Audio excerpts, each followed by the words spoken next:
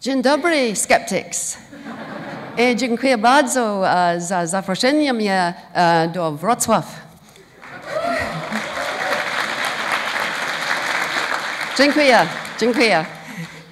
So, hands up if you've had an out-of-the-body experience. 1, only 1, 2, 3, 4, 5, 6, 7. Hands up properly, keep your hands up. It's about 10, thank you. Out of how many have we got here? 100 and something. I suspect there might be a few not admitting to such a strange phenomenon. I have, and this is why I'm here. And in a way, my talk today will be the story of my life with a great resolution, kind of scientific resolution that makes me feel a lot better. It might be better if it didn't make me feel better, but anyway, that's the story that I want to tell. So let me just take you back to 1970. Yes, that's the sort of hair I had then. The picture on the left is how my mother would like me to look, only she'd rather I brushed my hair, of course. And the picture on the right is how I like to look. And when I was a student, I got involved in the Psychical Research Society at Oxford, and we invited mediums and spiritualists and crystal ball gazers and what have you to come along to the society. And we messed around with Ouija boards a lot. And one night, in November 1970, I was, after our Ouija board session, you know, hours of sitting there like this, I was really tired. I've been having a fantastic first term, you know, staying up till 4 in the morning and getting up for 9 o'clock lectures and generally having a good time. And so I was really, really tired, and I'd been going like this for hours, and I went up to a friend's room to smoke a joint, and I sat there listening to some music. Any guesses what the music was? Oh, very good, very good. I don't actually know what it was, but I think it would have either been Grateful Dead or Pink Floyd. Pink Floyd?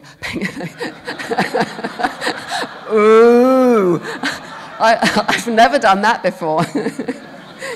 Anyway, whatever it was, and I'm sorry, a lot of you probably know this story, but it's so relevant that I want to retell it briefly. So I'm sitting there, cross-legged on the floor, like in that picture, and I start going down a tunnel. And it was a tunnel of trees. It was as though I was either on a horse or being kind of dragged along by a horse, because there was this noise, and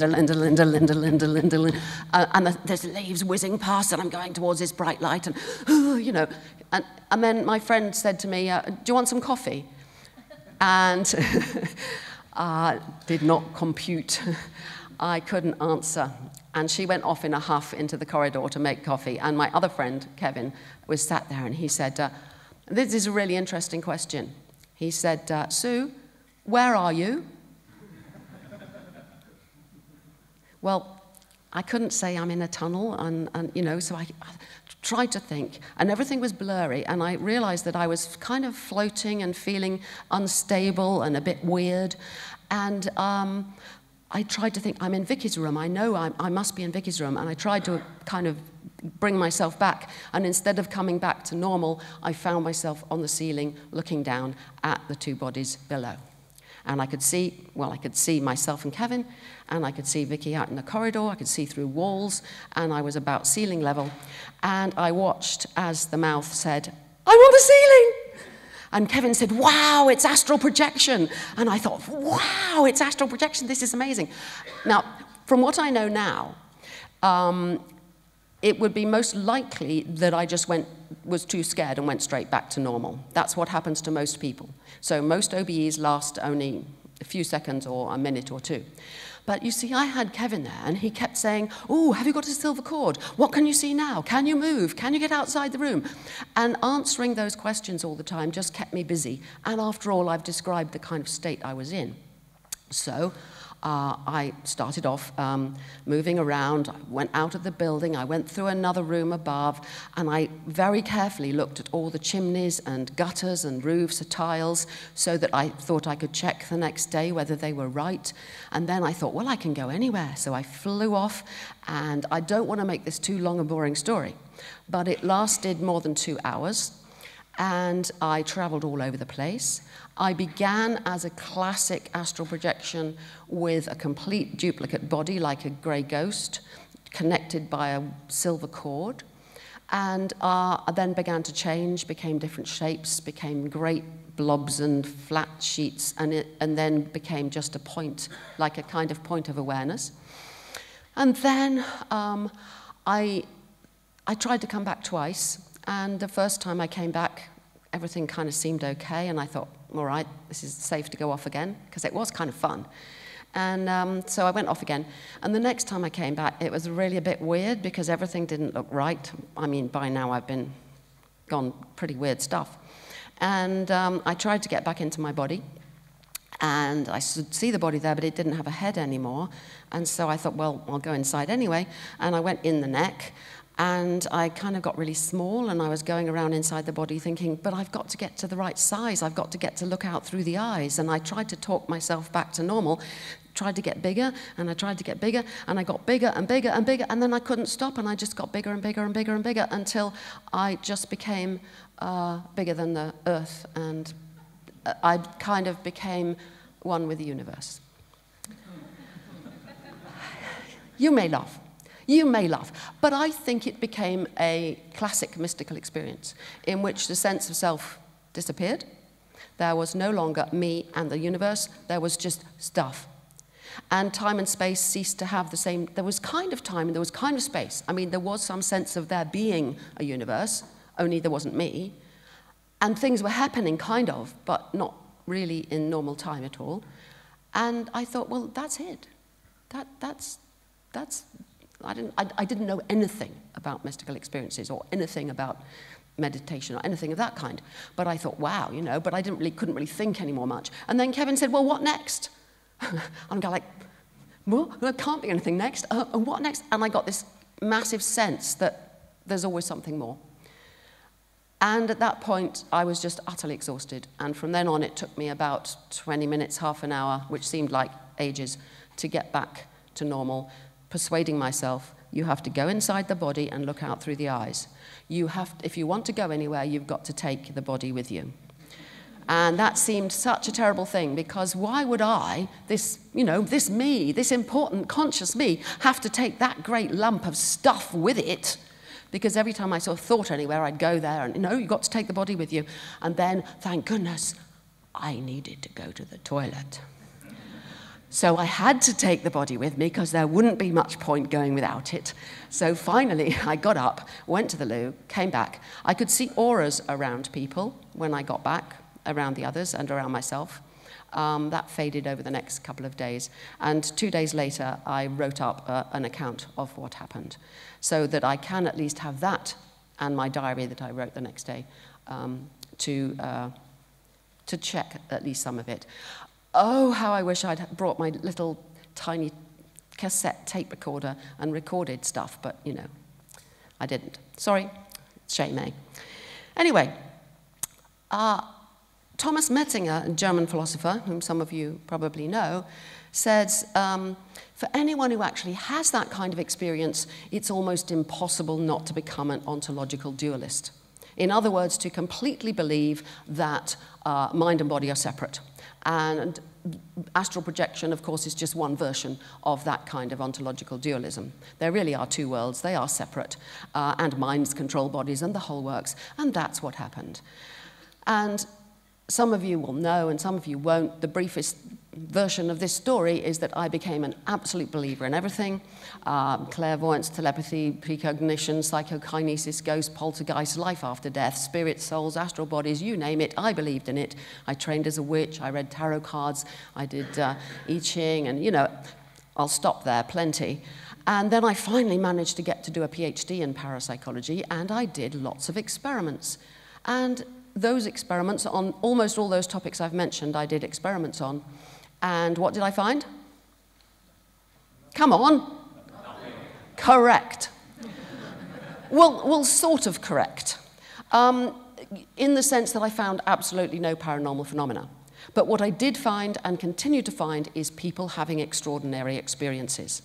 And I could not forget the experience that I had had, nor could I understand it.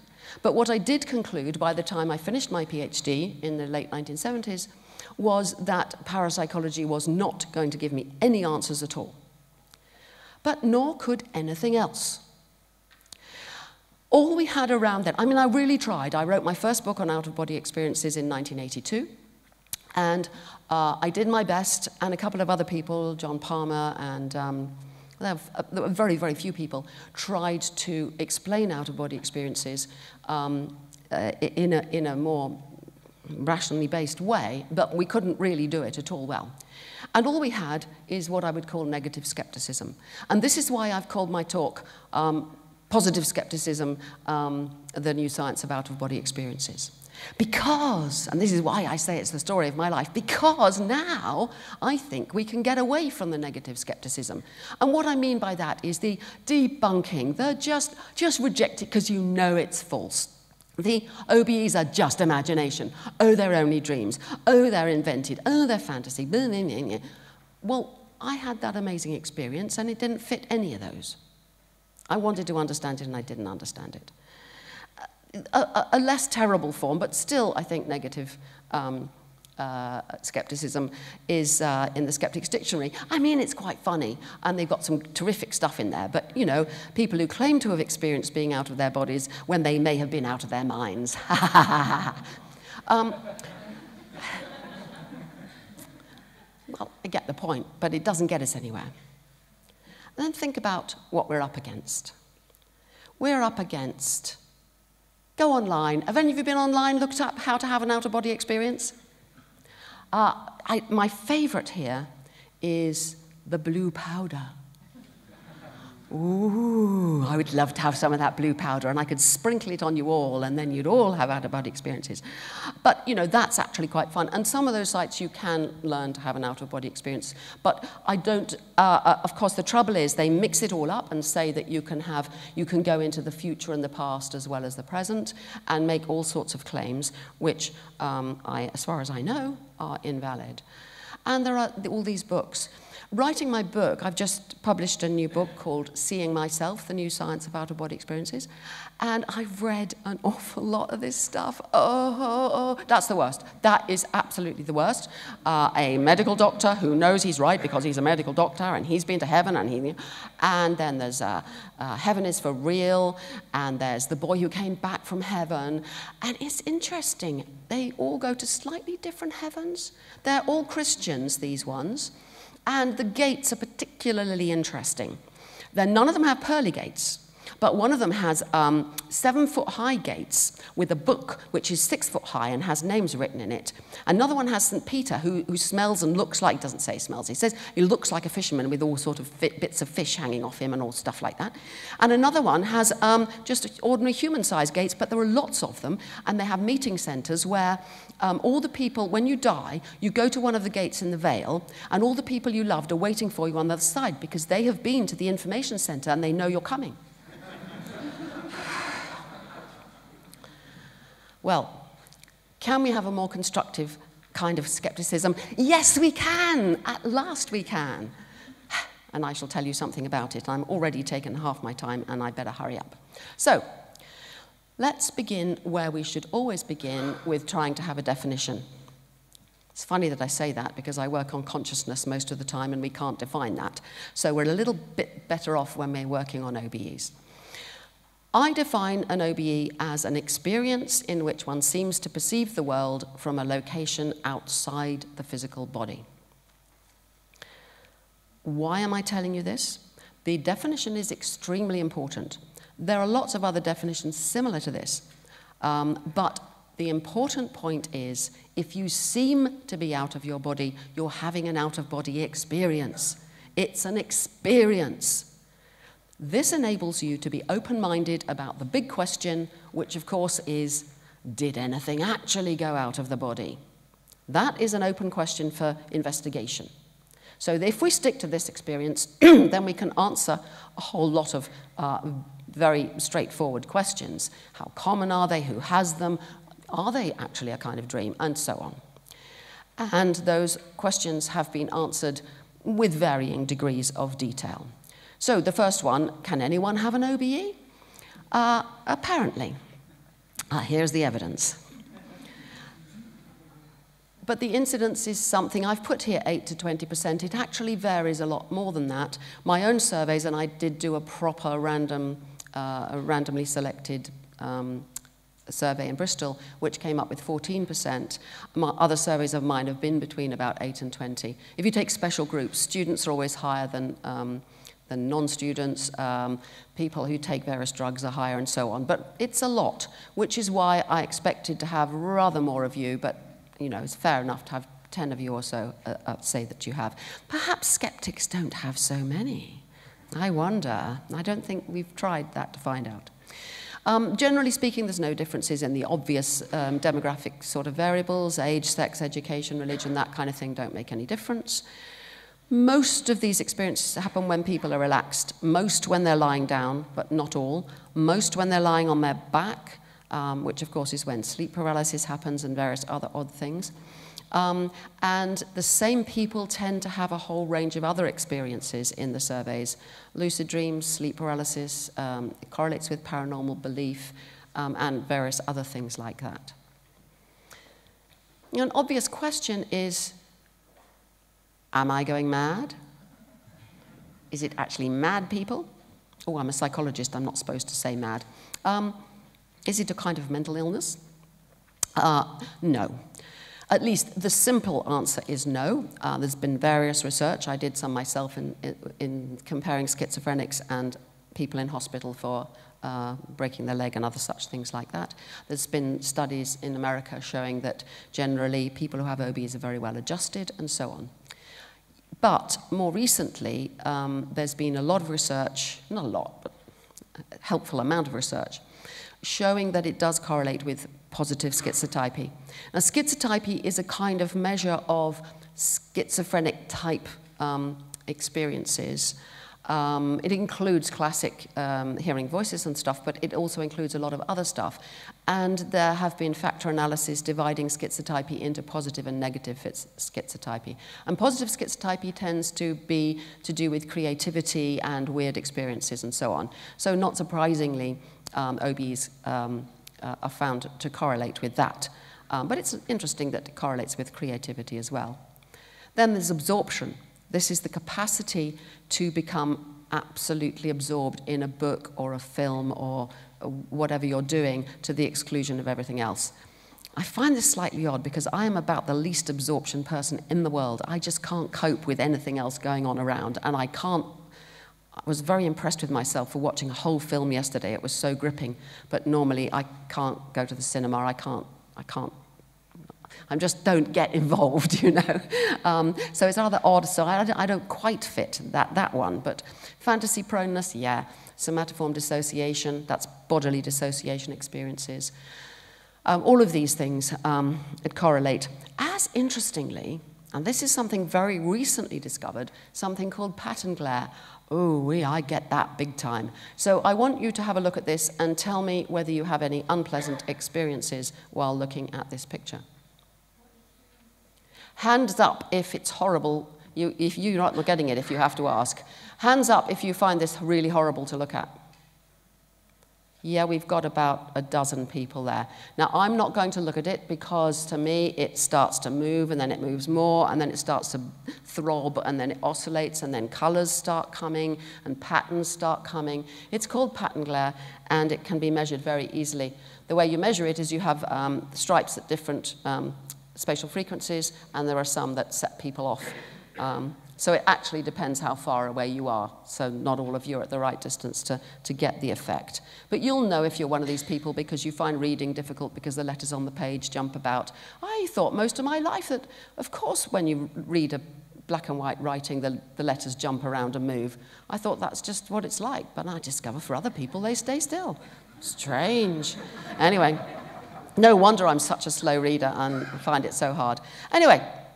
So those are the kind of basic questions that we know a lot about who has the experiences. Then the harder questions really concern, well, the big question, what's going on? Does anything leave the body? Is there an astral body? Is this proof of life after death and the capacity of consciousness beyond the brain? Well, I'm sure you've all heard about theories of consciousness beyond the brain and endless consciousness and extended consciousness and quantum consciousness and so on. And so we have to ask those questions. Now, I'm not going to give you a lecture on tests for OBEs, but I will say back in the 70s and early 80s, there were a lot of laboratory experiments. If you pick and choose, you can find a couple of examples that really do show people in out-of-body experiences seeming to go somewhere else and see something and get it right. But it really is fishing for data, fishing for examples. Overall, the data is very unconvincing. I should say, I'm sure you've been wondering this all the time. What about the roofs and the gutters? Weren't you? Don't you want to know? Thank you. I'm so glad. So the next morning, because I no way could I go out there at the night. I was just, oh, and Kevin told me that if I went to sleep, my astral body would leave and never come back and I'd die. So he kept me awake the whole night. And not the way you think either. And then the next morning, I went out to look, and I was really very, very disappointed because I had seen certain kind of tiles and very old-fashioned iron gutters and downpipes and twirly bits where they collect the water and all that kind of stuff, which you might expect in an Oxford college, and actually they were modern plastic gutters. But then you see, if you read all the astral projection books, they will tell you that the astral world is an inexact copy of the physical world. And so obviously I was on the astral plane and not actually seeing physically, which of course makes sense because, I didn't have actual physical eyes floating around, did I? So, that was fine. I coped with that. But later on, when I began to do experiments on this, when all my PhD experiments had failed to find any paranormal phenomena, I met a guy whose name escapes me. He wrote a regular magazine on OBEs, and he came to visit me in my little cottage in Somerset, and he said, I want you to test, I can prove to you that I can come to your house, and I want you to put in your kitchen somewhere, we decided on a 5-digit number, one of 20 small objects and one of 20 words. And so I prepared all these, and every Sunday night I got random number tables and I randomized them and I chose a random number and stuck it. In fact, this is a drawing by my son who illustrates some of my books. In fact, relative to the window, the targets were were over here, so that he couldn't come on the bus all the way from wherever he came from and look in the window, some sort of control over this. And he told me that if I made his favorite pudding was apple crumble, and if I made him apple crumble, it would tempt him to come. And he can have out-of-body experiences anytime he likes. I'm telling you about this experiment, only this one, because so many people say, well, you can't get an OBE to happen in the lab, or if you do, it's not like a real OBE, but you can't, catch someone having a spontaneous OBE. But this experiment gets around that problem, because it's a genuine experiment with at least some control, and he can have an out-of-body experience anytime he likes, and whenever he has it, he'll come and see them. But unfortunately, he never did. Over the years, anyone I met who had claimed to have regular OBEs, I asked them to do the test. I explained to them what was there and told them where my house was. And several of them had experiences and said they came. Only one actually told me the numbers and the words and the object. And she correctly got cat, but none of the others. And 1 out of 20, given all the other things, it doesn't amount to anything amongst all of the rest. So that was my attempt. I think it was a reasonably good attempt, but led nowhere. So you can imagine I'd pretty much given up for a long time. One thing that did then happen was a bit of understanding of the tunnel. And I think we've just, we understand the tunnel perfectly well now. Tunnel experiences are very, very common. Hands up at anyone who's had an experience of, usually on the verges of sleep or with certain drugs, of seeming to go down a tunnel, or just tunnel pictures. Oh, quite a lot of you. That looks like about 25. That's a lot more than had OBEs. That's what I would expect. So you get these tunnels. Now, this picture here is actually from Ron Siegel, who did experiments with LSD, and this was drawn by one of his hallucinogen experimental subjects. I've also met them. I did quite a lot of study at one time. I presented a TV program on alien abductions.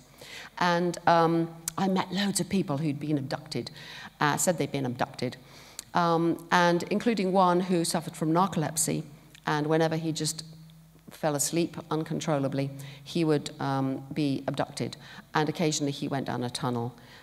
Do just think about the similarities. They are so similar. Now, we know how the tunnel experience works. It's all to do with the structure of the visual cortex, in particular V1, the primary visual area at the back of the brain. The way that the visual system is organized is such that if you get hyperactivity happening in any part of the brain, and this is a slight digression, I'm going to say, my explanation for near-death experiences, tunnels, lights, OBs, life reviews, the whole works, is all of those phenomena can be explained in terms of hyperactivity or excessive random activity in different parts of the brain. Now, if you get that kind of hyperactivity, which you will with hallucinogens, which you will with on the verges of sleep and so on, then you get waves of excitation passing across the cells. And so what that's going to look like depends on the mapping between the retina and the world outside and the structure of the cortex.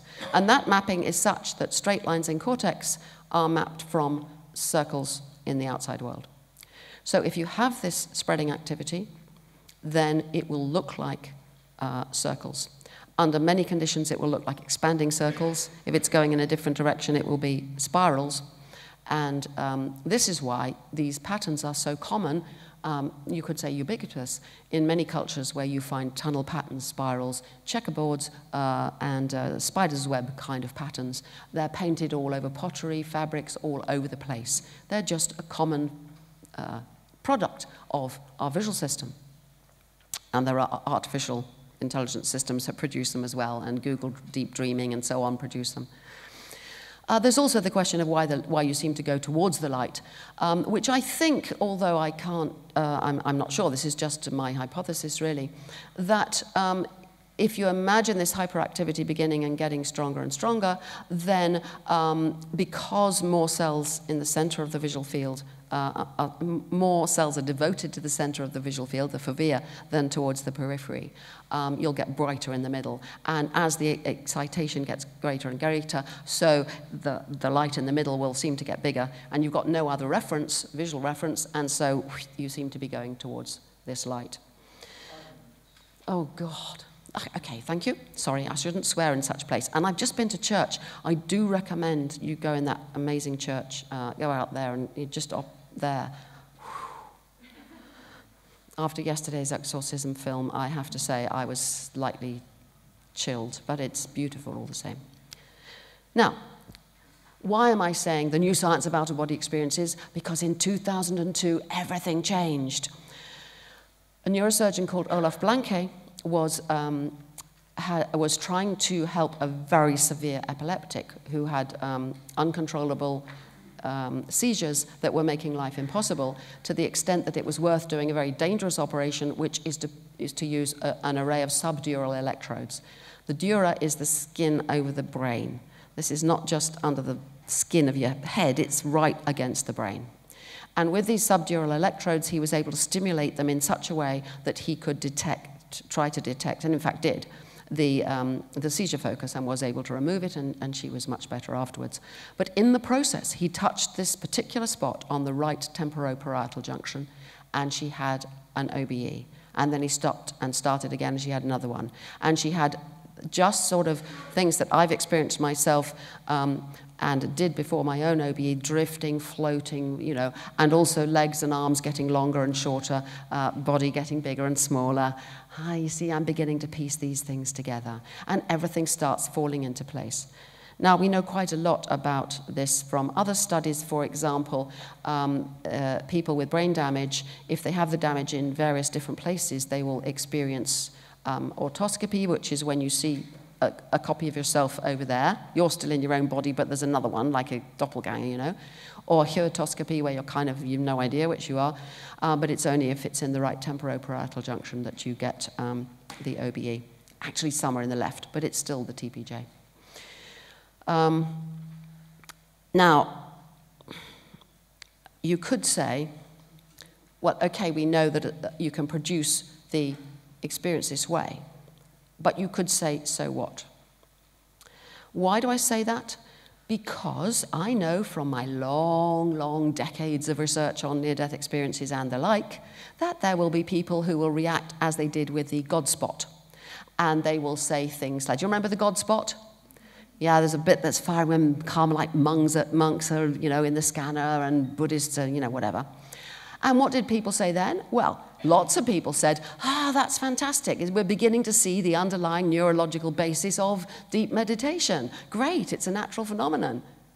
But the other people said, this is the gateway through which God communicates to us. So you could have the same argument here. This shows that an OB is a perfectly natural phenomenon. Oh, no, it isn't. It's where the astral body goes out into the astral plane. So how do we defeat such an argument? Well, no, I don't think any experiment's going to tell you that answer, because you could interpret it either way. I suppose there are. We could come back to that. But I think the answer is to ask, what is that bit of the brain doing? And the answer is, and this is Wikipedia. Oh, I love Wikipedia. I give it money every month because I feel I use it so much. I think it's fantastic and I want to support it. Long may it stay the way it is. And I loved the talk this morning about the importance of it. The temporal parietal junction, what's it doing? It's pulling together all the stuff needed to construct a self. And anyone who's wondered about the self, you know, what is a self? If you don't believe in astral bodies and souls and spirits, then how come you feel that you are a little thing inside looking out through your eyes and having conscious experiences and all that stuff that you probably feel? You may not believe it, whatever that means, but you feel that way probably. The answer is we're beginning to understand which bits of the brain do this job. Now, there are actual experiments. I shouldn't have poo-pooed what you said, but they're not sort of directly about this. I'm going to have to go very fast because I've only got 5 minutes left. What? This one says I've only had 31, and I've got 35 altogether. Sorry, I'll whiz through it very quickly. Rubber hand illusion, I can't explain to you. You stroke someone's hand at the same time, their invisible hand at the same time as a rubber hand, and if you keep doing it exactly synchronously, then they get to feel that the rubber hand is their own. So what's been done is a full body version of that, in which you have a headset on the person's head, showing the video from a camera 2 meters behind them. And then when you stroke their back, what's happening is they're seeing their own back in front of them being stroked. And the effect is rather like the rubber hand illusion. They begin to feel as though they are going towards that thing, and the body, that is them in front, and they're just watching from where they actually are. There's a second method which is really clever and very difficult to explain, and I usually in lectures get people up on the stage and explain it, but show it. I can't do that. But in this case, what you do is you stroke the person's chest you've also got the camera behind with the video headset on them, and you also show them in front of the camera like this. And then the opposite effect happens. They start to feel they've moved back to the position of the camera. And these are quite powerful effects. And there's even a method for doing both at once, and then you can manipulate the two and compare the effects of them with a robotic thing. They lie on this, and a thing automatically strokes the back, and then a person comes and strokes the front, and you can play around with them like that. What's very interesting, and I'm nearly there, is that the more, in various experiments that have been done recently, the more people feel that they're out of the body in these experiments, the less they react when you threaten their body with a knife. And the body temperature drops just a little. They feel reduced pain, you know, stick the hand in a bucket of freezing water and stuff, they feel it less. And they're really there's a reduced social anxiety. But what I find really interesting about this is, think of all the kids, probably adults too, who have out-of-body experiences in response to sexual abuse or physical abuse, or people in accidents and great pain have out-of-body experiences. The fact that this dissociation actually does reduce pain is quite a helpful finding, I would say. So it all comes down to the question about self. And these experiments have enabled us to think about different aspects of self. And we're now beginning to work out how different parts of the brain around the TPJ are responsible for, some people are divided up this way, the sense of embodiment, the sense of first-person perspective, the sense of ownership, it's my body, and the sense of agency. All these are illusory. They are in the sense that we believe that we really have free will and stuff like that. But we now can see how the body, how the brain and body are actually constructing these things. And I'll end with Thomas Metzinger, who says that OBE research is now helping us to unveil the fine-grained functional architecture underlying the conscious self-model of human beings. In other words, isn't this fantastic that after all this time, what was completely mysterious, now I can say that's what I mean by positive skepticism. The OBE has gone from something that was just considered part of parapsychology, and all that the skeptics were doing was going, nah, it's a load of rubbish, to, not only are we beginning to understand it, and I can understand for my own satisfaction why and what happened to, why I had that experience and what happened to me, but it's actually contributing to some of the biggest questions we have about self and consciousness. Dziękuję bardzo.